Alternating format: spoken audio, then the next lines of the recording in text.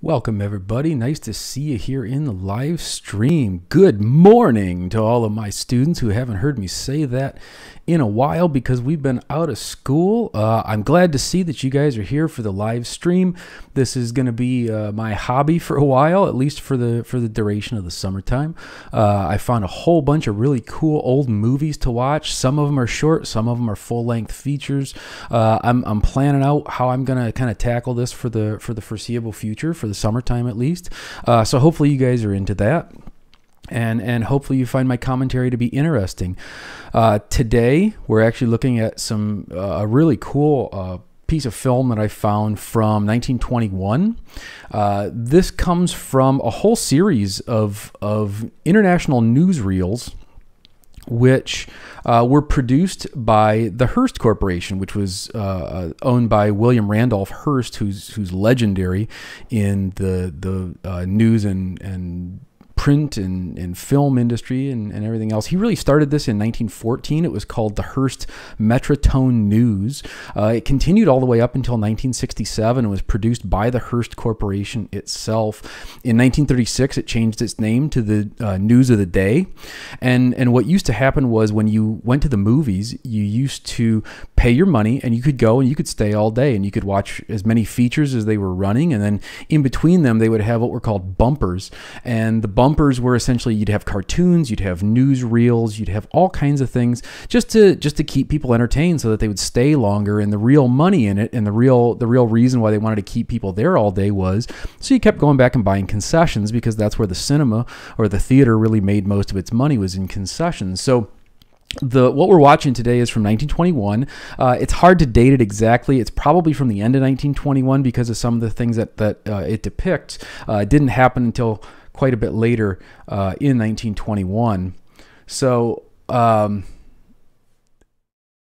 eventually this came to be because William Randolph Hearst had some problems that people got relatively upset with him, and so he eventually changed this over from the Hearst newsreel to International Newsreel, and eventually it became MGM News when they took it over. From 1919 to 1929, International Newsreel was produced by Hearst's International News Service, and it was released by Universal Studios. So this is still something which is actively it was actively out there and being produced all the way up until the 1960s. 1967 was the last time that this particular set of newsreels was produced. So let's get started and let's jump into International News number 442 from 1921. And we'll take a look at all the cool goings on from the early 1920s, from 1921. So here we go.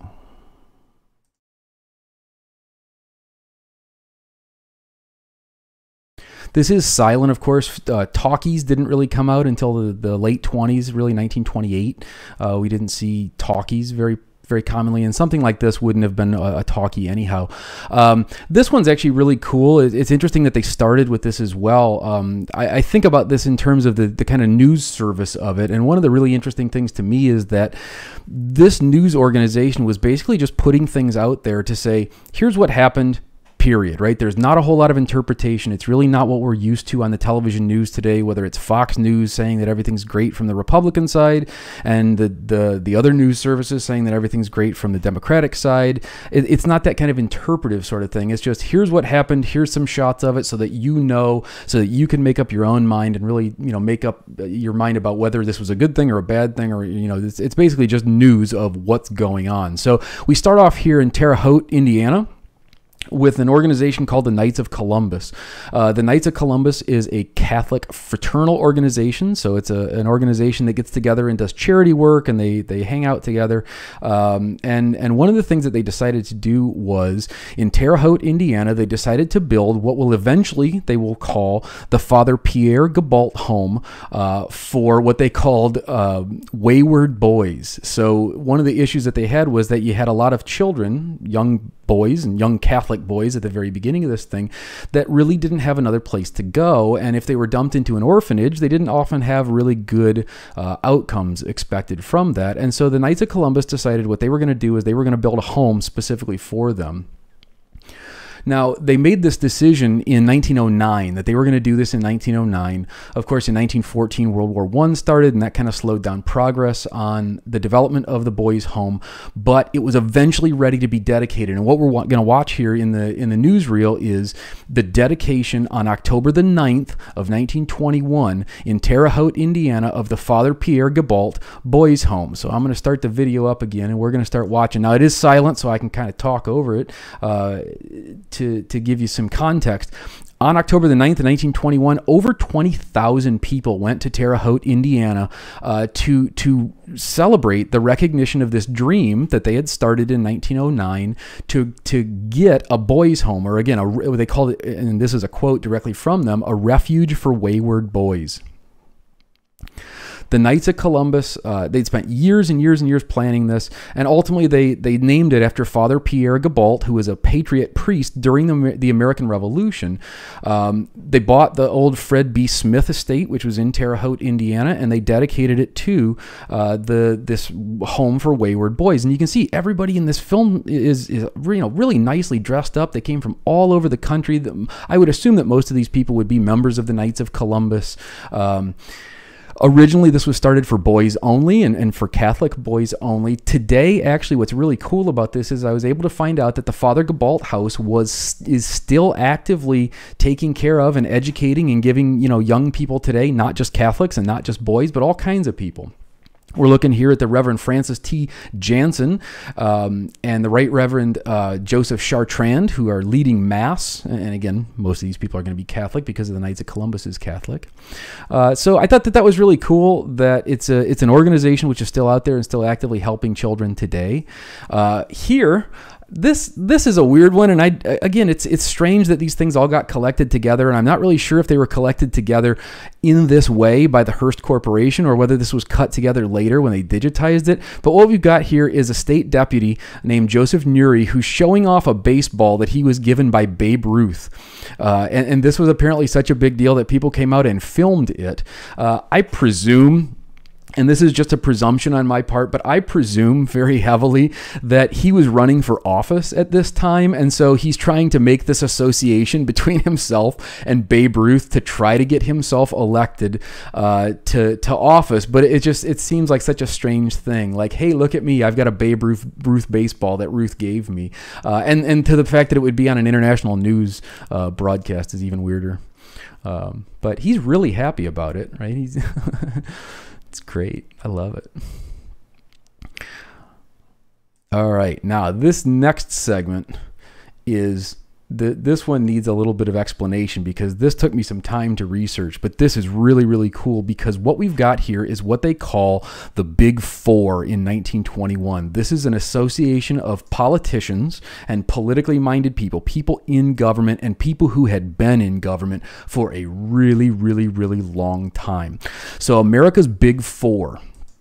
The four men that we're talking about here are first, Elihu Root. Elihu Root was the 41st Secretary of War for both President McKinley and President Teddy Roosevelt from 1899 to 1904.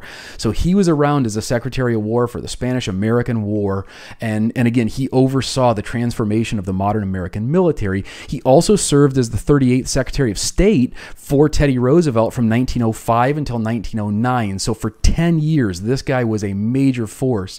For those of you that know anything about the shooting sports and the development of Camp Perry, Ohio, Elihu Root was not only instrumental in the creation of that institution of the national matches, but also, of course, there's a trophy named after him in the national matches, specifically because he helped Teddy Roosevelt to set up the national matches. So first we've got Elihu Root. Second, we've got Charles Hughes, who was the 11th Chief Justice of the United States. Eventually, he was the Chief Justice of the United States from 1930 to 1941. He was also the 44th Secretary of State under Presidents Harding and Coolidge from 1921 to 1924. Generally, when he was on the Supreme Court of the United States, it's really interesting. At the time, the court was actually very, very strikingly divided between what they called the liberal side and the conservative side, and they even had names for that. The liberal side was called the Three Musketeers because they all generally voted together on to represent the liberal point of view.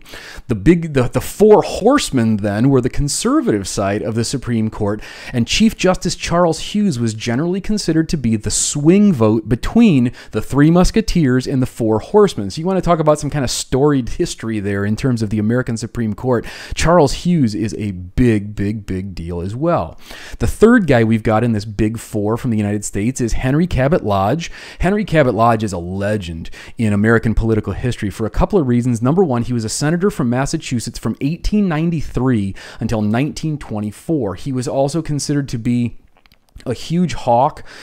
He was a guy who actually got into a direct conflict with President Woodrow Wilson, specifically over the League of Nations provision of the Treaty of Versailles. William Cabot Lodge did not want the League of Nations, and in the United States Senate, he was one of the leading voices to oppose the adoption of that.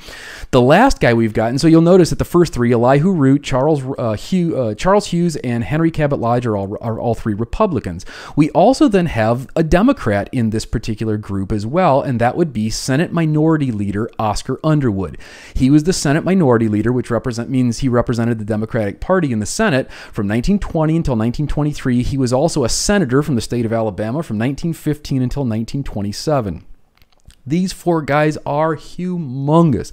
This is just a powerhouse of people getting together. And so then the big question is, what in the heck are they getting together for? Well, it tells us they're here to supervise and oversee and to speak to a group of postmasters. Right? They're posing for the movies at a conference of postmasters, and eventually then, of course, what we're also going to see is the big dog himself, right? Here we've got the big four, right? The big four, who we can see: Elihu Root, Senator Underwood, Secretary of State Hughes, and Henry Cabot Lodge, who was a senator at the time. Right? Again, giants in American political history. These guys really helped to shape 20th century American politics in a very large way. Right, so they're going to this International Conference of Postmasters. And then, of course, what we get is President and Mrs. Harding, who show up to also talk to 2,000 different postmasters from all over the country. Now, this is rumored to be the very first time that Mrs. Harding was ever on film. And so you could see there that President Harding actually leaned over to her and nudged her and said, "Dear, we're being filmed." And so she kind of, in this impromptu way, came up with what I can only describe as the greatest gesture in the early history of film. So there's Mrs. Harding giving the old fist bump kind of a thing. Now, there's an interesting story about her too. The rumor is, and this is just rumor, but this is a rumor that you hear. The rumor is that President Harding was actually a womanizer, and that he was very, very fond of his private secretary in the White House. And he also happened to have a dog, and the dog followed President Harding absolutely everywhere that he went. And one day, Mrs. McKinley went into the White House to find him, to his offices to find him, and she couldn't find him, and she couldn't find his secretary, but she did find the dog, and the dog was parked right outside of the closet in President McKinley's office. And so the story goes that she suspected that President Harding was having an affair with her, and she was also maybe potentially having an affair with the Surgeon General of the United States. And wouldn't you know it, it wasn't too much longer later that McKinley ends up dead.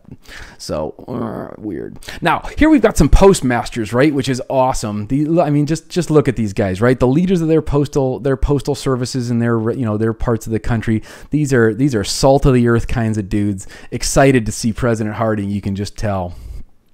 Right now, next up, what we've got is Sir Harry Lauder. Now, Sir Harry Lauder he's another just giant of the first part of the 20th century.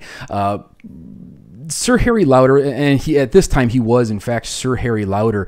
He was described by Winston Churchill as being Scotland's greatest ever ambassador. And later on, he also wrote that Lauder by inspiring songs and a valiant life, had rendered measureless service to the Scottish race and to the British Empire. In 1911, Sir Lauder had been the #1 selling and highest paid performer in the entire world. He was also the first British artist ever to sell 1 million records. In 1928, he actually sold 2 million records, so he was a big deal, and he really popularized things, especially in the United States, like the kilt and Scottish music and just Scottish things like that in general, tartan patterns and things like that. During World War I and immediately after World War I, he was well known for going around and entertaining troops during the First World War and after the First World War. For that, he was knighted in 1919. In addition to helping raise lots and lots of money for the war effort, he was knighted in 1919. Then he later kind of went into semi-retirement in the 1930s, and eventually, even in World War II, he came back to entertain the troops. So here we've got Harry Lauder, Sir Harry Lauder, going to Sing Sing prison in New York State to visit and to go on an international tour and to see what's going on. So here you can see him in his kilt and his tam hat, carrying his walking stick with the tall socks, smoking a pipe, of course. But the big thing you got to remember about that is it's not good for your dental work. Not great teeth on him so much. Okay, next up we've got something that isn't fun so much as it is interesting. This is also going to be from October of 1921, and this one's actually about the second iteration of the Ku Klux Klan. The Ku Klux Klan originally started after the Civil War to try to repress the growing power of newly freed black people in the South, right? The slaves had been freed as a result of the Civil War, and so white Southern Democrat landowners wanted to try to prevent them from having a huge amount of influence over how the South was going to work. And so that started this kind of campaign of violence and the first iteration of the Ku Klux Klan. But eventually that went away. They were suppressed. They lost interest. It was kind of over and done with. It wasn't until 1915 that the Ku Klux Klan came back as a result of a guy named William J. Simmons. Now, Simmons was the founder of the second Ku Klux Klan. He actually founded it on Thanksgiving Day in 1915, and he also then became the first leader of this newly rejuvenated Ku Klux Klan. Simmons and his friends, actually, two of which were older fellas that had been members of the original Ku Klux Klan. And let me right now state for all the guys that are going to come into my comment section and talk about how I'm a Nazi and I'm a Klan member and this and that. No, I am not a supporter of the Ku Klux Klan. I found this on this newsreel. I did some research. This is just to inform people because I thought it was interesting. And again, we'll see kind of what how this comes out in the film itself. But no, I'm not a supporter of hate groups. No, I'm not a supporter of the Klan. I just thought this was an interesting kind of story put together in this interesting collection of stuff on this film. But on Thanksgiving night in 1915, William J. Simmons, as well as a couple of other people, two of which had been members of the original Klan, climbed up Stone Mountain to burn a cross as the inauguration of the recreation of this new Ku Klux Klan, and 15 charter members. Now, what's really, really interesting about that is the burning of the cross imagery was not part, neither were the white gowns and the hoods and all that kind of stuff. None of that was a part of the original Ku Klux Klan. Those two images in particular, the white cloaks with the white masks and then the burning of the cross thing, all of that stuff came from the 1905 film by D.W. Griffith called Birth of a Nation. All of that stuff came from Birth of a Nation, and they then instituted that and said, this is what we're going to do, and this is how we're going to continue with this second rebirth of the Ku Klux Klan, is we're going to do what D.W. Griffith showed us in Birth of a Nation, and we're going to wear the white robes and the white masks, and we're going to burn crosses and all that stuff, whereas none of that stuff had actually been part of the original Ku Klux Klan. It was part of the second Ku Klux Klan, and it came from this infamous film, which actually I'm kind of thinking that maybe one time, at some point in the future, I might actually do Birth of a Nation for one of these response videos. But that's where a lot of that imagery of what we now think of as the modern Ku Klux Klan came from, is that on Thanksgiving Day, this guy started a hate group that was opposed to Jews and Roman Catholics and anybody else who wasn't, a white Anglo-Saxon Protestant. When he created the new Klan, then, he also named himself to be the first Imperial wizard of the invisible empire of the Knights of the Ku Klux Klan.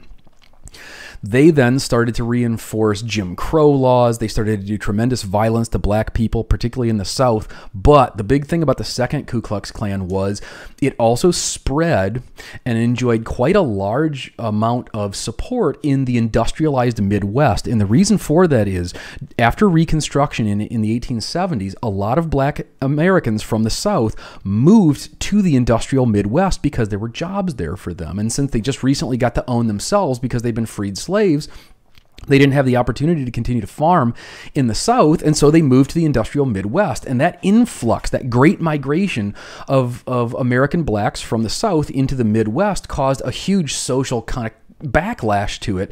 And so in the industrial Midwest, we did see that the second Ku Klux Klan did enjoy actually quite a lot of support.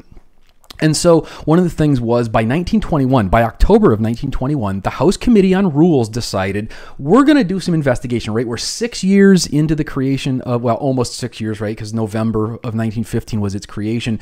Now we're into October of 1921, and the Congress is starting to get these concerns about, are these people really dangerous? Are they really something we should worry about? Is this something we should do something about? Or are they just kind of a pain in the butt and we should mostly ignore them? And so what they did was they had an entire series of congressional hearings on this, and William J. Simmons himself, the Imperial wizard, went and testified in front of this House Rules Committee.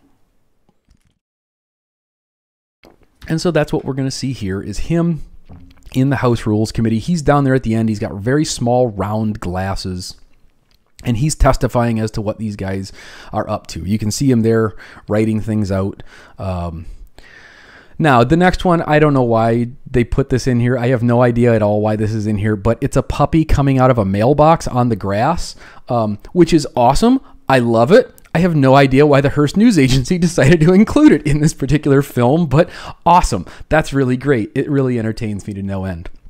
Okay, now, next up, what we're going to see is the 1921 Major League Baseball Championship New York Giants team.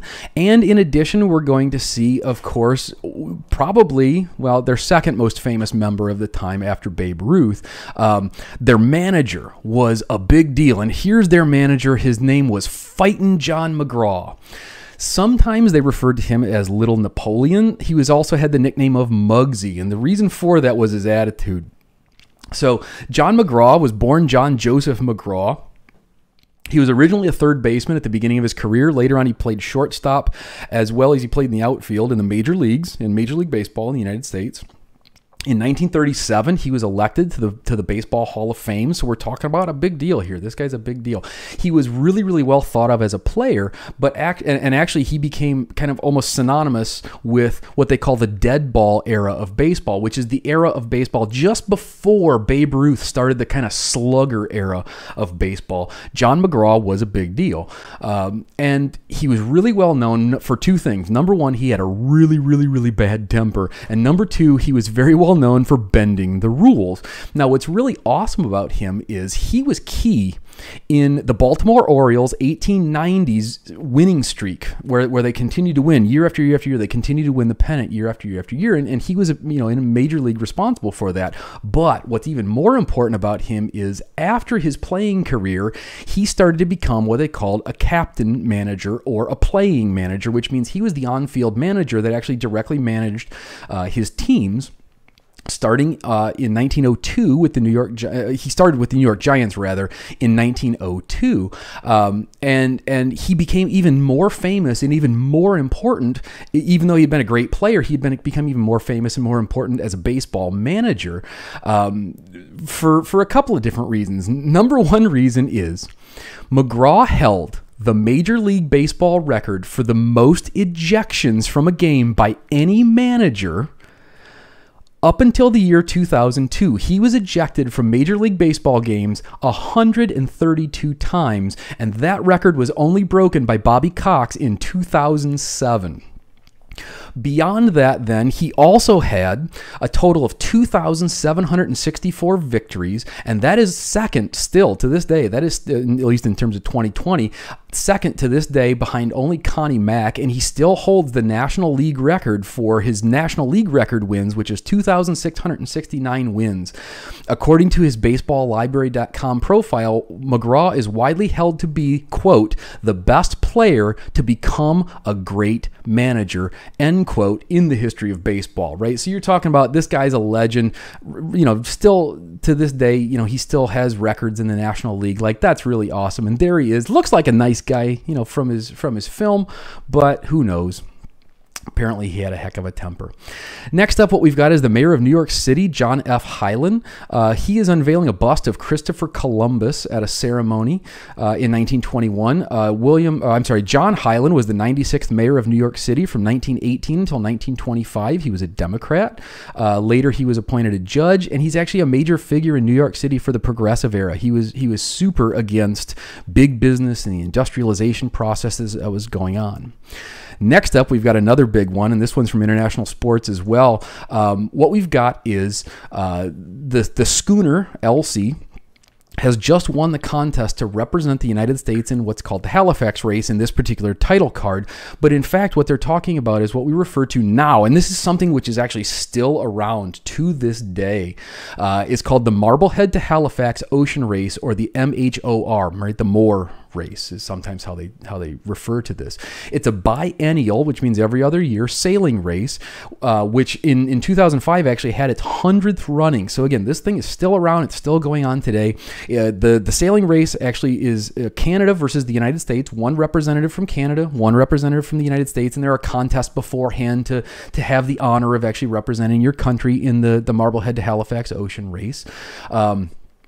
As of right now, this is still considered to be the longest running offshore ocean race in the world, and it's still held in very, very high regard for the people who are still running it to this day. So what we've got here is for the Halifax race in 2001, the schooner Elsie, which was going to be captained by Marty Welsh, is going to be shown here sailing off of Gloucester, Massachusetts. Now, the 1921 race was actually a really big deal. Here you can see the hanks. They actually forgot the hank on the very top of the sail there, so that's not going to help them all that much. Maybe they have it hang to the wrong stay, but I don't know. In any event, the 1921 race is actually notorious for a couple of reasons. The number one reason that it's notorious is, according to R. Keither McLaren in his book, A Race for Real Sailors, he described this particular race as causing, quote, grumbling from the New York papers out of the differences between the two vessels involved.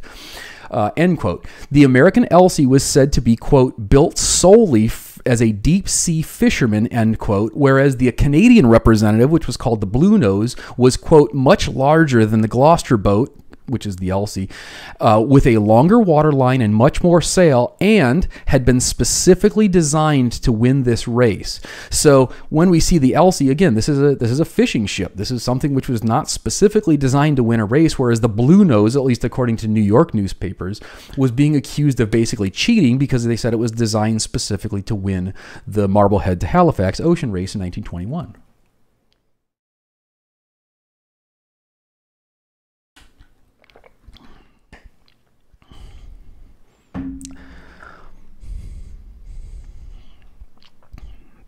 And that's just really awesome. Okay, now we move back into something which is a little bit heavier, and definitely something noteworthy, but not quite so kind of fluffy as that other stuff. And again, it's really important to recognize that because these were bumpers between feature films in theaters, they had to keep things entertained, keep people entertained, and keep things entertaining, and have some variety there to keep people sitting in the theaters all day, so that they would go and buy more popcorn and Coca-Cola and things like that. So the next piece of international news that we've got is graphic pictures of the Great Famine in the Soviet Union from 1921. This was actually filmed in the region of Kazan and shows starving children and mothers and things like that. So let's jump into some of the background that I'll give you while this thing is playing. The Great Soviet or the Great Russian Famine of 1921 to 22 is also called, and I'm going to try this, Polvazaya famine. It was a severe famine caused inside of the Russian Federal Soviet Socialist Republic. It began in the spring of 1921.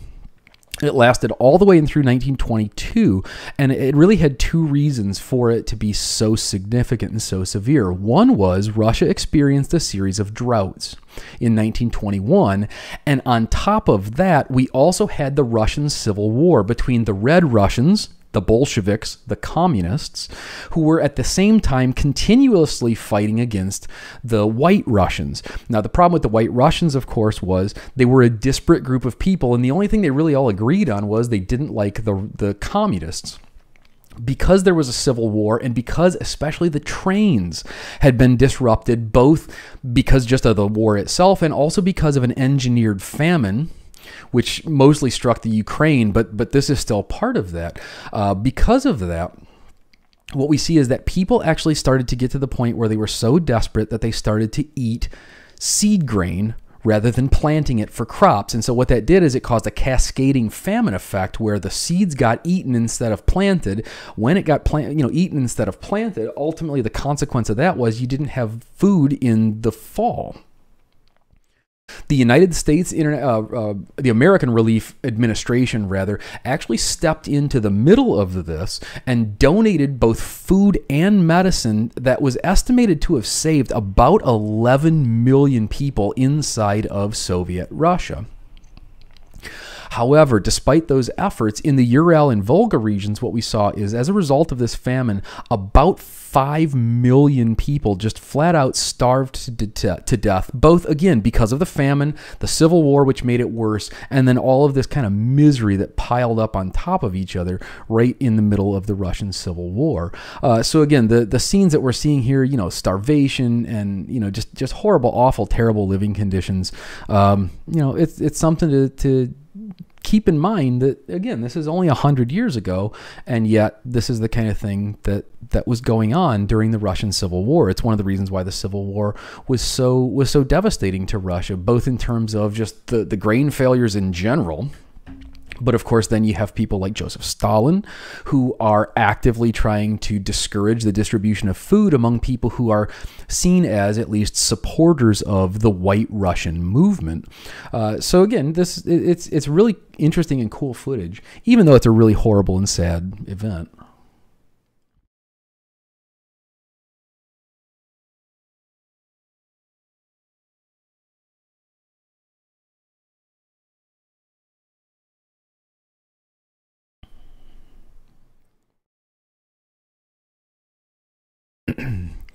Right here we see food distribution. This is something very common in the rest of the world today. If you go to the third world, if you go to the slums in India or China, sub-Saharan African countries, this is very typical. If you go and try to provide them with things, ultimately you see these kinds of swarms or mobs of people who are desperate and trying not to die. Right? But then, of course, the United States steps in and assists with this relief effort through the American Relief Administration to hopefully save people. And again, the estimates are that as a result of those American supplies going in, and remember, this is right after World War I. Like, the world's already been devastated by the First World War. This is only 1921. And despite the fact that it was, only 1921, the United States still steps in and provides assistance and relief for, again, the estimates are about 11 million people were saved as a result of the American Relief Administration stepping in with medicine, stepping in with food, to try to alleviate that suffering, at least to some extent.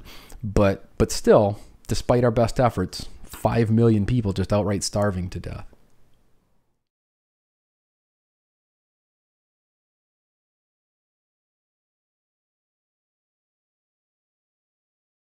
And again, you can see behind there, right, Red Cross was there. Lots of people, did chip into this effort. But again, it was hampered by the fact that there was a civil war going on. So particularly, especially back then, what you saw was a lot of relief efforts were being targeted directly at children.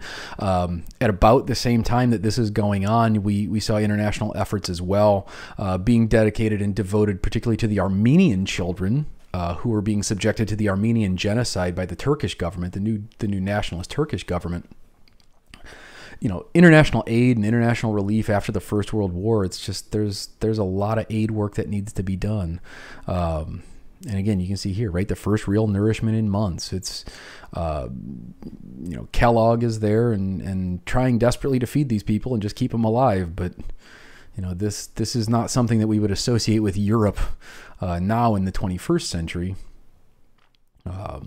So I'm going to see if I can find the truth about Russia. That sounds like it's a cool one.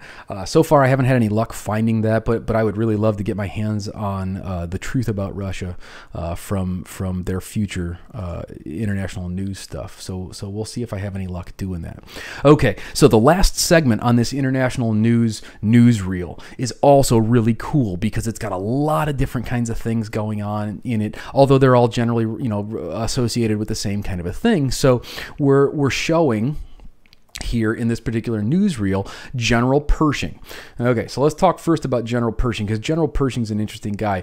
His nickname was Blackjack Pershing, and everybody thinks that's a cool name except for the fact that he didn't get it for anything cool. General Pershing was actually put in charge of an entire company of black soldiers, and the other officers in the military actually derided him for having led black soldiers, and so they referred to him as Black Jack because, of course, John Joseph Pershing. They did call him Jack, but Black Jack, that part was actually supposed to kind of cast him down because of his assignment to lead a group of black soldiers.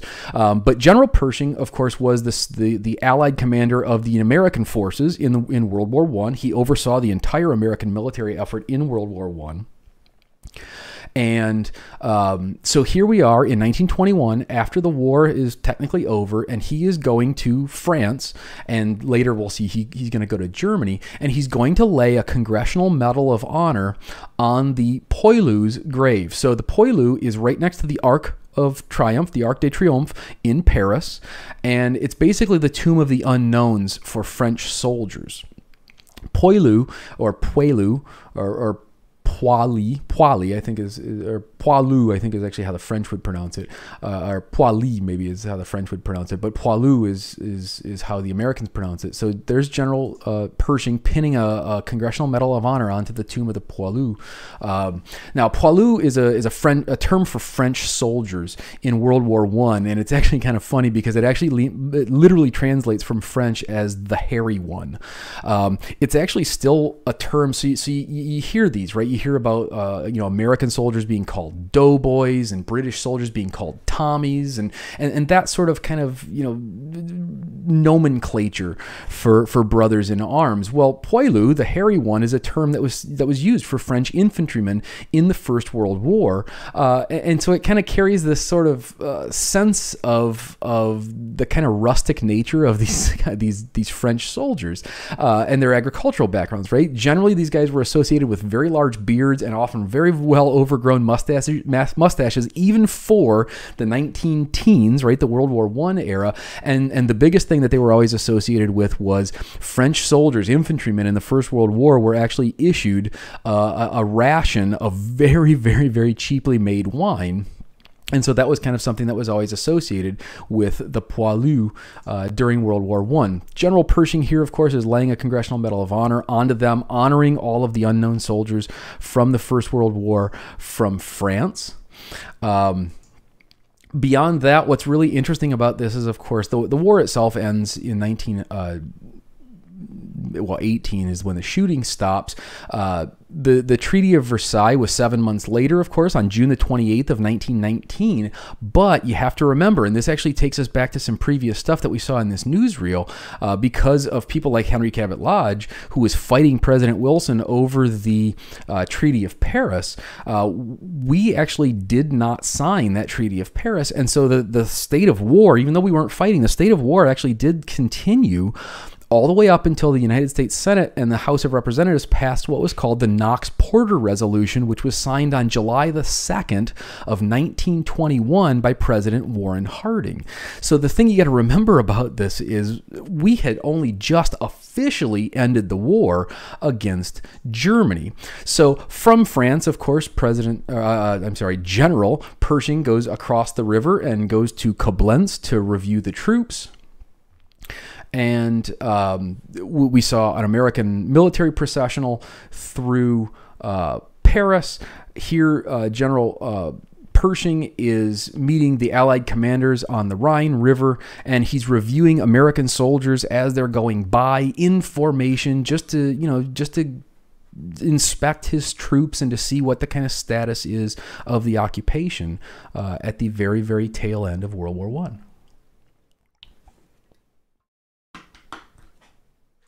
I. There they are, carrying their 1903 Springfield rifles with those gigantic bayonets. The doughboys. Lines aren't very straight for you band folks. There's General Pershing on top of his horse. Got some cavalrymen. Awesome stuff. All right, so that's the end of the film itself. I hope that you liked that. I know it was a lot of different variety. I know we were kind of all over the place, but that's kind of the nature of the film. I do have other projects coming up that I'm going to start working on. I've got some feature-length films, some full-length movies from quite a long time ago. I've got some government stuff that I can use to produce these. Hopefully you're interested. If you are, again, please leave a like. Share this with somebody else that you think would get a kick out of it. Subscribe to the channel.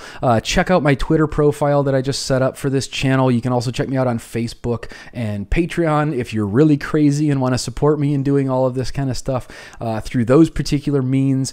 So I really appreciate everybody who showed up. I really appreciate everything that you guys are doing to support the channel. And I will see you in the next one. I hope you liked it. Stay healthy and stay safe, everybody, and I will see you in the next video. Bye-bye.